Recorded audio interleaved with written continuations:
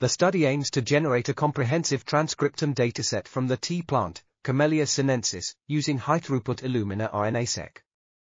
The results show that 127,094 unigenes were obtained with an average length of 355 bp and an N50 of 506 bp, which is 10-fold higher than existing C. sinensis sequences deposited in GenBank.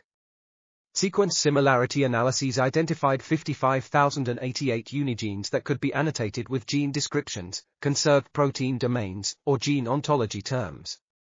Targeted searches using these annotations revealed the majority of genes associated with several primary and secondary metabolic pathways important to tea quality, such as flavonoid, theanine, and caffeine biosynthesis pathways.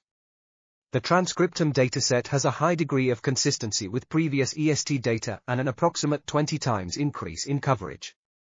13 unigenes related to theanine and flavonoid synthesis were validated by RT-PCR and qRT-PCR. Overall, this study provides an important public information platform for gene expression, genomics, and functional genomic studies in C. sinensis.